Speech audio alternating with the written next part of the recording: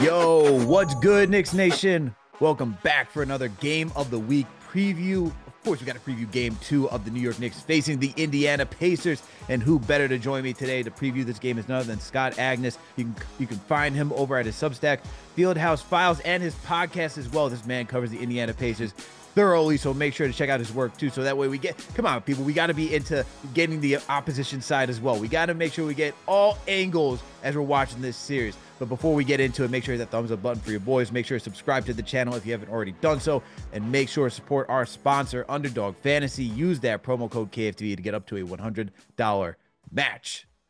Okay, Scott, my man, how are you doing today? How are you feeling? I'm doing well. Good to be on with you. A lot of emotions here felt locally from Indianapolis, obviously, due to officiating and such. I'm not a big officiating conversation type guy, just because you can probably feel that out in every game, and game 2 might be a little bit in favor of the Pacers. You just never know. Now, it was bad, and I'm sure we'll get into it, but that's kind of the general feel, I think, from the Pacers side going into game 2 here. As a Knicks fan and watching this team for so many years, I understand how fan bases could feel, where you feel like you're just getting robbed by the referee. And it's tough, man. Absolutely tough, especially when, we had earlier this year against the Houston Rockets where it came down to the last seconds and they called a foul on Jalen Brunson. I'm like, that I feel like there's levels to this, but I don't want to get to the whole referee thing right now. We're gonna talk about the 2-minute report a little bit. Let's save it. But let's get your thoughts on game 1. All right. Game 1, it was this game. This series is, as a Knicks fan, it's so much different than watching the Knicks Philadelphia 76ers matchup, just because of the physicality and the defense.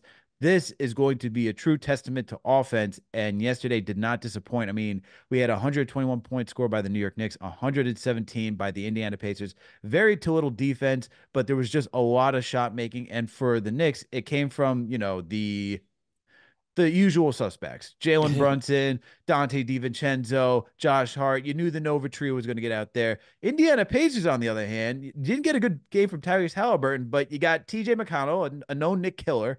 You also had Miles Turner go out there and do the damn thing. And you also had Pascal Siakam in his bag. What did you think about game 1? Yeah, I'll first go with this. If you look at it's funny, depending on how you read the box score, you could make different assumptions, I think. You see the score, I'd say Pacers win. You see three-point shooting, Knicks +1. You see rebounding. You see fast break points, the number 1 stat probably for the Pacers in this series. I think they lost by 2.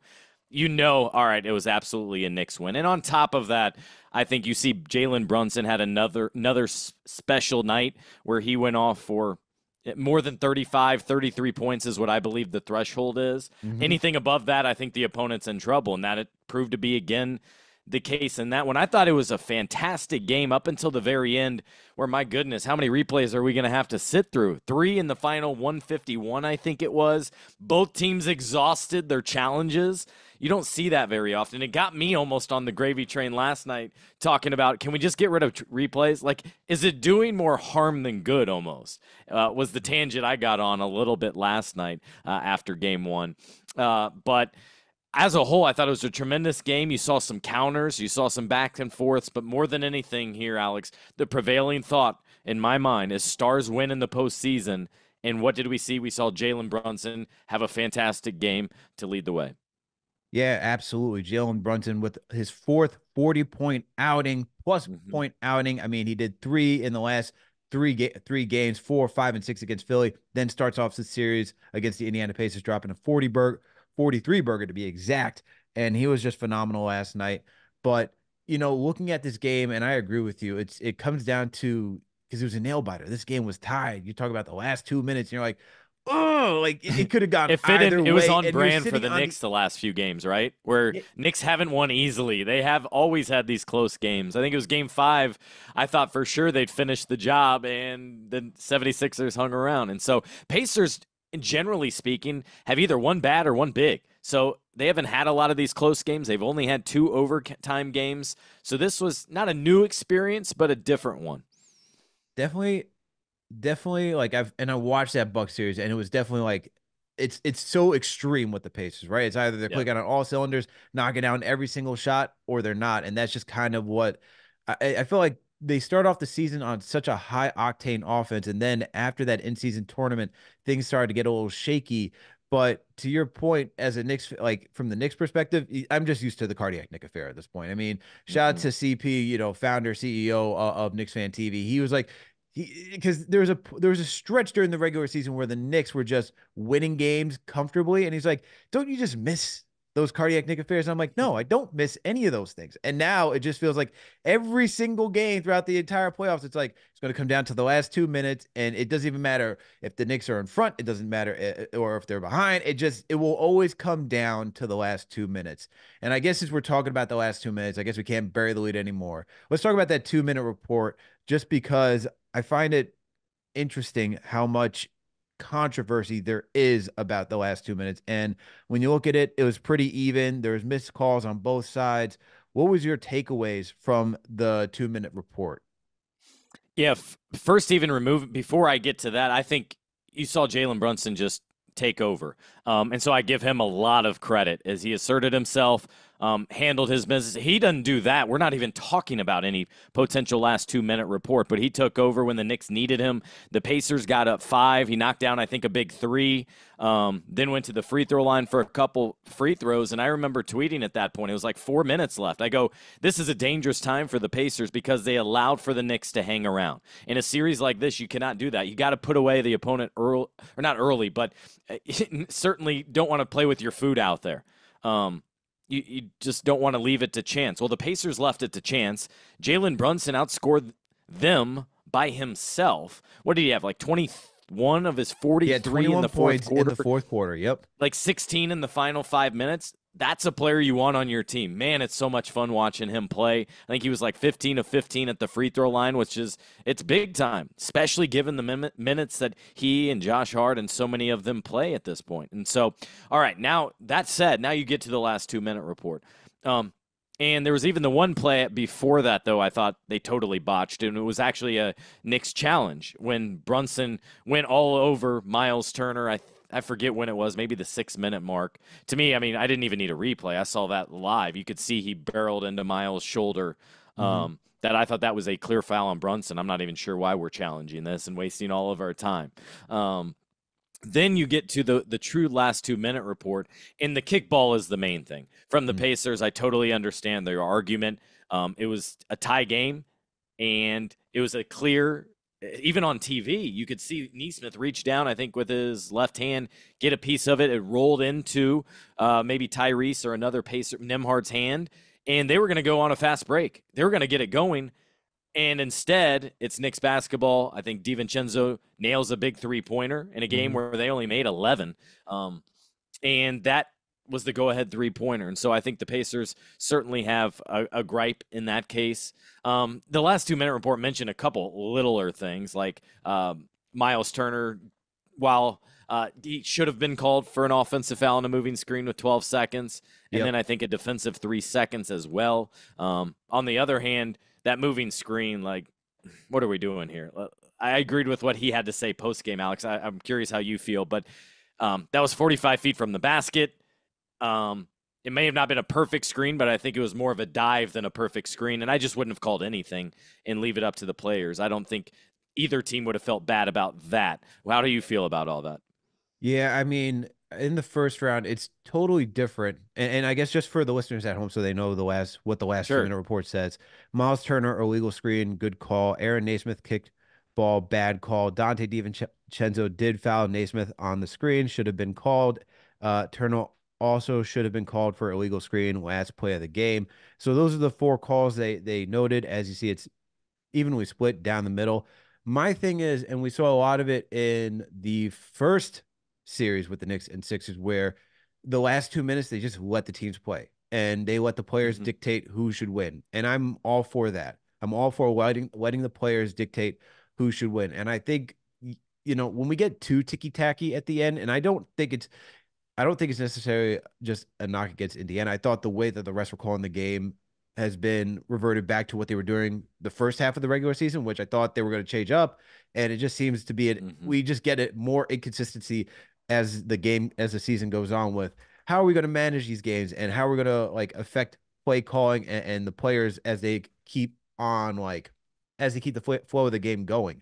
For me, just don't call that. like as much as it's in the Knicks' favor, I'm happy the Knicks had it. Hmm. It puts them in position to win. Yeah, I know, great. I could jump for joy and say Yahoo, but I think at those instances, you got to let the players dictate it because now we're allowing the referees to really dictate the game, and then you just add all the conspiracy theories like, oh, this is hosed. They were trying And to get the that's what Knicks to I the can't NBA finals. stand in It's that like conversation yeah, is and the people, it's and I heard it overkill. on my post-game show last night, Alex, when I was going live, like I think you guys do as well.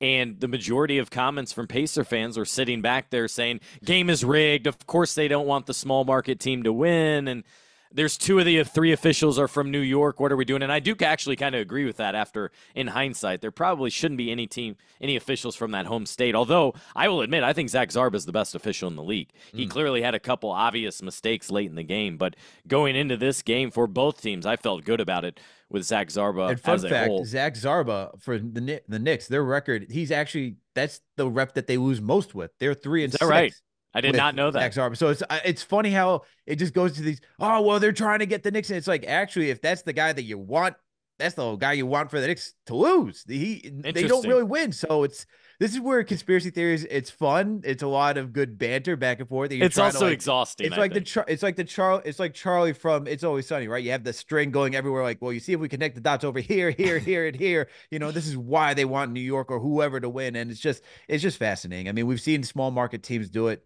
Denver did it. We saw Milwaukee do it in the past. I'm just not a big believer in that. But with regards to just how officiating should go, I'm all for you know letting the players dictate the end of the game. I'm also in the camp of if you're gonna be blaming the refs, I also look at did your players execute well enough down the stretch of the game to not put themselves in that position? Like Exactly. when it And came that was the down to message the Pacers were having after the game. And I think that was deliberate, by the way. I think that was deliberate that they wanted to they didn't want to use that card, I think, and say Mhm. if this happens again, we're going to come all out against officiating, but we don't need any fines. We don't need to be sounding whiny and crying after a game one. There is so much left in this series. And that even goes back to the Pacers first round series, even when they were up. Um, they tried to keep themselves level headed and say, hey, look, we just got to win on the next one. We got to focus on the next one. So I did take notice, and that's actually what I'm going to be writing about is how the Pacers are trying to accept all the blame. They had their moment. They did not capitalize. And to the point of the last 4 minutes when Jalen Brunson took over, guess who did not? Tyrese Halliburton. 0 field goal attempts in the fourth quarter. 3 turnovers in the final 3:43. TJ McConnell was the Pacers' best point guard on the night. He played 2 minutes in the fourth quarter. So I think there's a lot of blame to go around. And why I don't like the officiating comments in the last 2 minutes and all that is because it takes us away from the basketball conversation, from Brunson's great show or DiVincenzo's great defense or McConnell having a grand moment at the Mecca. Like all those are fun storylines. Absolutely. Absolutely. Salute to Knicks Nation. Thank you all for tuning in for another game of the week preview. Thank you all for tuning in for another preview of the New York Knicks facing off against the Indiana Pacers in game two. We got Scott Agnes. You can catch his material over at Fieldhouse Files. Not only is it a Substack, but he's also got the podcast as well. Make sure to go check that out. Make sure to support our sponsor, Underdog Fantasy. Use that promo code KFTV to get up to a $100 match. And also remember, if you can't get into MSG, we got a watch party tomorrow at Sucker Punch for game two. So make sure to go over there and go support not only Knicks Fan TV, but also go support the New York Knicks and with all the orange and blue faithful over there. All right, Scott. So we packed up. We understood what happened in game one. Let's look at game two now. Let's focus ahead. Mm-hmm. Game two's up. What adjustments are you looking to be made on the Indiana Pacers side? I think the first thing is just the mental adjustment for Halliburton. He's clearly dealing with some kind of physical ailment with that lower back. It's a long story, but it's nothing just this series or just this season. It's something in his life that he's always dealt with, just kind of pain in the lower back, hip area. I almost wonder if maybe his hamstring injury, that's still not 100% in my mind. I think you really need significant time off. And because of his All-NBA qualifications, after coming back for good, he never missed another game. He had a 4-game buffer and didn't need that, to his credit. But at the same time, that's such a tough injury. And as we all know, those things are connected. So a left hamstring injury might lead to an ankle or it might lead to a hip. Well, if the hip is offset the lower back, again, I could go on and on about that. But I think that has led to some changes to Tyrese, and maybe mentally he's not as confident. And on top of that, DiVincenzo did a tremendous job. I think how they guarded him made things complicated, or didn't allow for him to get into his spots. And then with his body's limitations, he just didn't have that confidence. Perhaps we don't know for sure. Again, after practice on Tuesday, all he did was repeat what he's done and has become his thing for a guy who's so well spoken and has such a high basketball IQ. My one thing I would love to see him change is after the bad moments, which are inevitable when you're playing this many games, is to be specific. And all he comes out with, Alex, is just, I got to be better. I got to play better. And that was not just after this game. He's done that several times throughout this season when he had some lows. So I think it starts with Halliburton and his physical as much as mental. I'd like to see Nesmith start out on Jalen Brunson. That adds length. Pacers are not a good defensive team. Nembhard and Nesmith are really their top two defenders. I think Nesmith, you would add some length, a little bit more size. Nobody's perfect, but again, if you can keep him to about 33 points, I like where you're headed there. But to me, those are the two biggest things. And then I would add a third, and I'd like to see more early and often trapping of Brunson. Again, I'm not losing to Brunson. If everybody else goes off with this lack of depth that the Knicks have, I'd clap my hands and congratulate them, but I can't let Brunson go off for 40 again. I got to stick on Halliburton for a second, just because Sure. he only had 6 points yesterday, 2 of 6 from the field, and you talked about his lackluster fourth quarter performance. Is is there, I guess, what's the confidence in this team if he can't be that guy, because he's supposed to be that guy. Look, I Mm-hmm. know he's a traditional point guard where he's a table setter. He gets everybody else involved first, and then he looks for his own shots. But he's continuously setting everybody else up and barely looking for his own shot. I just don't know how far that can go if your top guy isn't going to be able to compete with the Knicks' top guy, who is Jalen Brunson. Yeah, and we faced and discussed this similarly last series. I think it was the game one loss where they just looked unprepared for the moment. Mm. You could tell in that first game that they were not ready for that big moment and going and experiencing it for the first time. And again, I think he took basically 6 shots. And this was a conversation we had with him when he was first acquired, finding the delicate balance of taking over in games versus setting each other up, picking your spots. And I think he was too cautious, too passive, too um, unsure of himself is the biggest thing in that game one.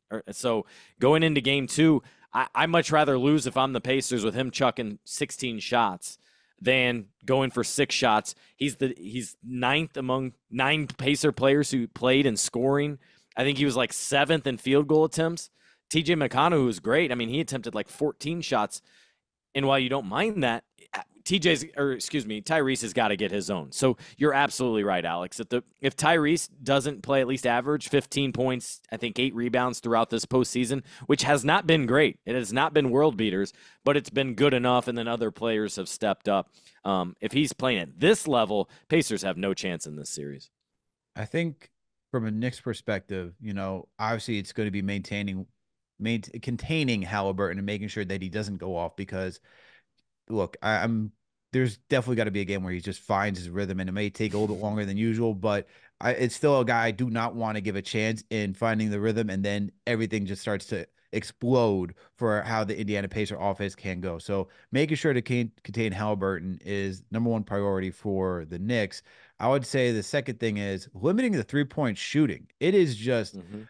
look, I get Tom Thibodeau plays a drop coverage scheme, and we're looking to protect the paint more so than often. And Indiana really is this modern offense where it's threes or layups. And I know for some people they may get sick of it. That's just how the league is. But Indiana does it at such an effective rate. I mean, they're also getting up a ridiculous amount of shots within a game, which is just miraculous in my opinion. Just the amount of shots they can get up within a single game is just astounding. I mean, the Knicks had 82 shots. Pacers 88. And I know if Halliburton was feeling the way that he was, that thing could have easily gotten up to 100 within a playoff series, which would have been insane.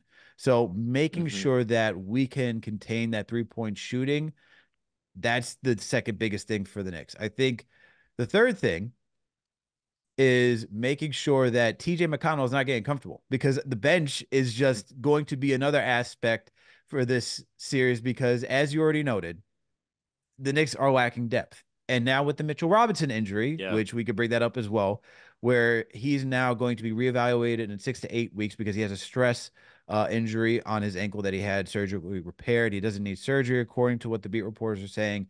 But now you lose another guy. Now we're going down to, okay, we're still going to have 7 players because Precious is going to be inserted. I wonder if Alec Burks makes an appearance. Here on Knicks Fan TV, we have the saying, put him in the trunk, because we had a caller say, he was playing so bad. Put him in the trunk. We don't need to see this guy anymore. And Tom Thibodeau listened. That's And so harsh. Wow. yeah, I All right. know. You think we're talking about some mafioso type stuff out here Or where you're just saying, opposing player at that, not your own. I know, but this is what was happening during the regular season. You can't Yeah. be shooting bricks, and fans were just too tired of it. So Yep. maybe he gets to see some action now because you're going to need some offense. So for me, it's got to contain Halliburton, got to limit the 3-point shooting, and then also we got to make sure that we can just keep up, stay fresh to me, and stopping TJ McConnell, because look, if your bench keeps going. And McConnell has just found a groove. He's a Nick killer. I keep saying that. Knicks fans already know about him, especially if you've been around the block. It's if we got to slow down what the Pacers bench is doing, because I think it was up until the fourth quarter, you didn't have a single player record over 30 minutes, which was just insane. Where we have you just look at our starters. OG played 42, Brunson 44, Josh Hart played the entire game, Dante Every minute. DiVincenzo That's played 44. incredible. I know, and this is it's as a Knicks fan, you can't complain about minutes at this point. It's all hands on deck, especially where the situation is. But if you're looking at the longevity of wanting to get to the next round, minutes start to pile up. Like exhaustion starts to add up, become a factor. So for me, it's how do we keep up with the Pacers bench, because you guys had 46, we only had 3, so that means Deuce McBride's got to show up, Precious got to be solid, and then I guess it's going to be Jericho Sims may get some burn, maybe Alec Burks, like I said. Though that's my I'm biggest not so take. sure they don't keep it to 7, Alex. Like why change it up? I didn't think Mitchell Robinson was that impactful. Played like 10 minutes. It was able to spell Hartenstein, which was tremendous. You kind of need that. But Julius Randle being out is huge because of this matchup in particular. The Pacers lack that physicality inside, and he would just have his damage inside. I mean, it'd be like 23 and 15, I think. So that is a sizable loss, even more so in this one, and probably also the last one, right, going against Joel Embiid. But I think it's probably more likely than not they just shrink the rotation than to add a guy to the fold who hasn't done too much. I know, and that's the Yeah. tough part, because 7 players once again, and it's just tough, man. I can't even express where it's just like it's concerned. I love this team for its grittiness, but you had 9 players play yesterday for the Indiana Pacers. Mm-hmm. Do you look at the bench as a strength in this matchup? Definitely, just because the polar opposites. And I think what you saw to set the tone in game one was Rick Carlisle saying, all right, we're going to wear you down. I led my column last night about the war of attrition basically in this series. Which breaks down first? Is it the depth of the Knicks and they're just gassed and their legs are out with Josh Hart like never missing a minute? Or is the physicality and the bruising and the hard screens or anything like that, does that catch up with the Pacers? Because they're more of a finesse and style, a 3-point, throwing alley-oops to Obi Toppin. That's more their genre here. And so far, I think it's really kind of a good mix of both that we saw in the first game. It was a higher scoring than I think the Knicks would like. The Knicks had made more threes. They outscored the Pacers in fast break points. And I think another key that I would probably add to your list specifically with the Knicks is have more control of the glass.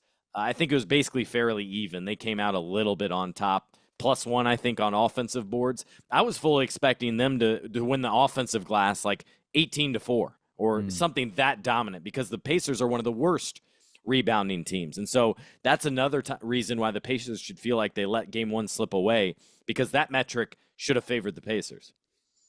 For sure. And definitely the offensive rebounding, 8 to 7. I mean, it was 4 to 32 in total, but that's the issue with Mitchell Robinson. And, he's playing through an injury. That's why he wasn't so impactful for yesterday's game. Mm-hmm. But if he was healthy, that's a guy who's elite at offensive rebounding. So his loss is going to be immense.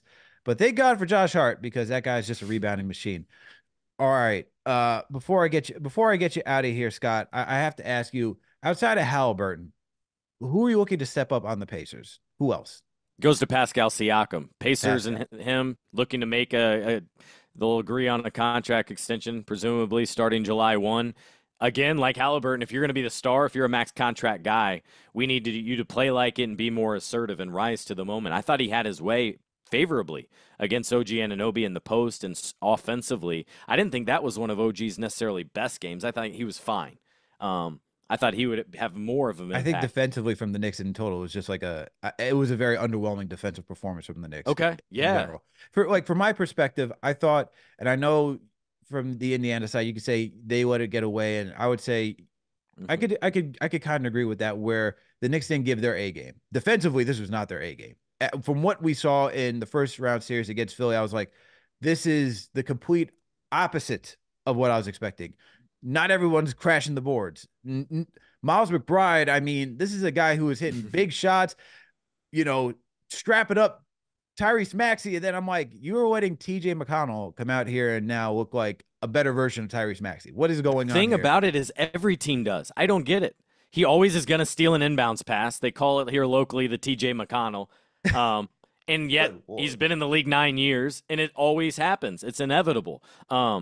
I almost wonder, just thinking this out last night, Alex, I was thinking about this. He's taking more mid-range. He takes a lot of those 8-foot jumpers. He tries to fade back a little bit because defenders are sticking their hands up. That's a mid-range shot.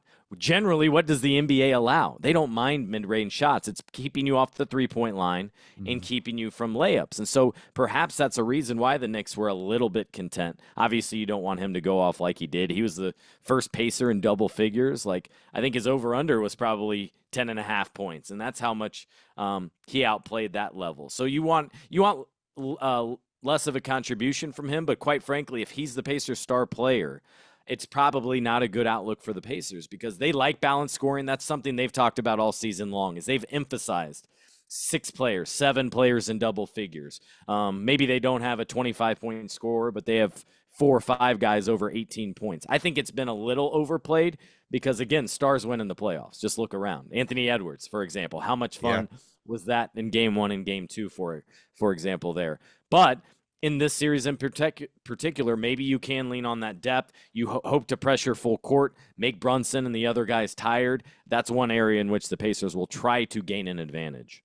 For sure. And then just to wrap it up on my end, who I'm looking forward to step up is Miles McBride. I need him to give Brunson that little bit of rest. He did that, at least he did some of that in the first round series against the Sixers, and that it's just going to be so impactful for Brunson, just so that way he can come off the bench after taking a few minutes off and still be that impactful scorer. Because once again, I'm looking at it's to anybody, when you run a marathon, you get tired, over an extended period of time, and you're asking your body to see if it could maintain that type of intensity. And look, it's the second series. Max, it can go with 7 games, as we know. We need everybody, all hands on deck, to do their part so that way everybody can get a full rest. But I'm looking more so on McBride because 0-2, a -13. This is just the complete opposite of what he did last round. So I'm looking for McBride to step up. But Scott, conversely, I'm curious how the Pacers guard Brunson differently. I think perhaps you consider starting Nesmith on him, like I mentioned earlier, I think, and not Nembhard.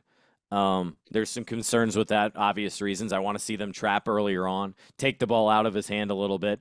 And I think also if you're sitting back and you're the Pacers, you go, all right, his supporting cast was really good too. Josh Hart, phenomenal. DiVincenzo, phenomenal. Can they keep it up? I think we know at this point Brunson can. Can they bet on the others stepping up? And I think that's something that maybe they would allow in order for it to not be Brunson to be such a game changer like he was in the fourth quarter. Well, tomorrow will be definitely an interesting matchup to see what unfolds and to see who does step up for the Knicks and what happens for the Indiana Pacers. And with Halliburton, we'll get back into it. But Scott, I appreciate your time and coming on the show and previewing game 2 with me. Please let the listeners know where they can find you. If you got any work that's up and coming, we should be on the lookout for. Yeah, appreciate it. I'll just send people, as you said, to fieldhousefiles.com and the Fieldhouse Files podcast, or if you want to follow along during the game on Twitter at Scott Agnes. So keep it simple right there. And it was good to join you here tonight, Alex. Thanks. Appreciate you, Scott. And make sure to give Scott a follow. Make sure to check out his work. Like I said, everybody, we got to make sure that we are tapped in from all sides to understand what every perspective is. So make sure to go support Scott while the Knicks are facing the Indiana Pacers. Or if you're just an NBA aficionado like me, make sure to keep checking out and see how the rest of all the other teams are doing out throughout the league. But salute to Knicks Nation and look, I know Pacers fans are tuning in as well. So salute to all of you for tuning in and checking out this Game of the Week preview where the New York Knicks and the Indiana Pacers are facing off in Game 2 at Madison Square Garden tomorrow. Make sure to hit that thumbs up button for your boys. Make sure to subscribe to the channel if you haven't already done so. Make sure to support our sponsor, Underdog Fantasy. Use that promo code KFTV to get up to a $100 match. Shout out to KnicksFanTV.com. We got a bunch of great writers over there as well. And make sure if you want to go hang out with the Orange and Blue faithful for tomorrow's game, because you can't get into Madison Square Garden, Sucker Punch, make sure to go over there and go hang out. We'll have Eric L. Beats working the 1s and 2s, so make sure to go check that out. Thank you, everyone, for tuning in. We'll catch you later. We out.